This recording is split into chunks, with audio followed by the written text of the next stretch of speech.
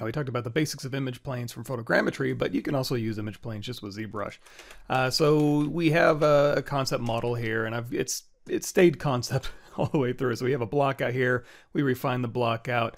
We went through and broke this thing up and refined the forms, and then we have our final concept, quote unquote. And if I turn on the polypaint here, you see we got kind of a concept block out breakup. But when you get, from back here, it's like, okay, yeah, it looks pretty detailed. But when you get up in here, you're going to see there's a whole lot of questions that need to be answered. So we can use image planes in the camera process to help us out in this aspect right here. So I'm going to go ahead and pick a camera view. I can go in here to draw.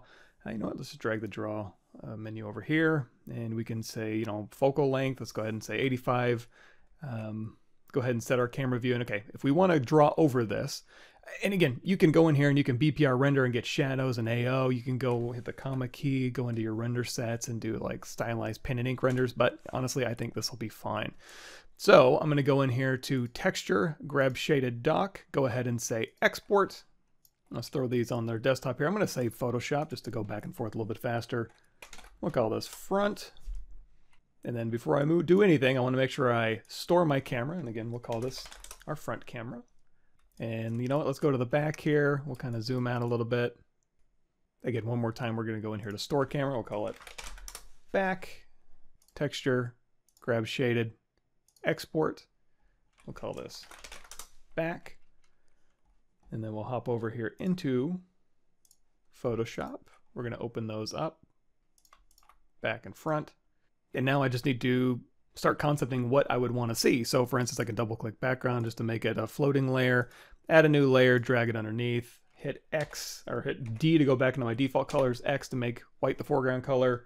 Let's say edit, fill with my foreground color white. We can take this opacity, drop it down, make a new layer, maybe grab a dark gray, go into my brush, and then just start concepting.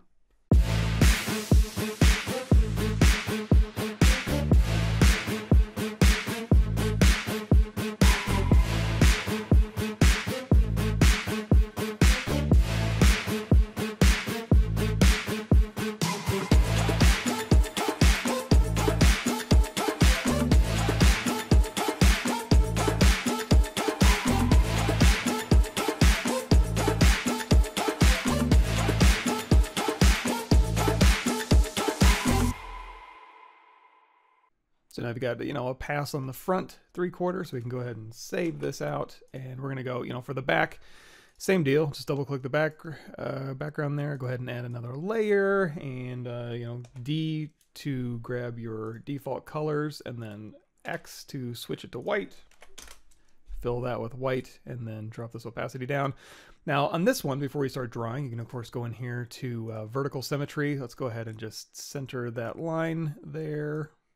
Close enough. Go ahead and hit enter. If you don't need to see that line, just go ahead and say hide symmetry, and then go through and go ahead and select a dark color here and on top of a new layer, and then go ahead and start concepting out the rest of this back.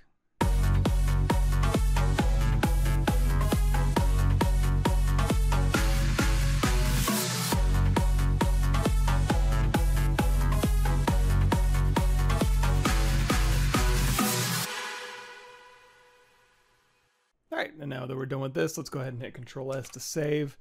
And I guess we'll close out of Photoshop here. So we're back in ZBrush. So again, just to catch us up, we've gone through here and we've stored a back and a front camera view.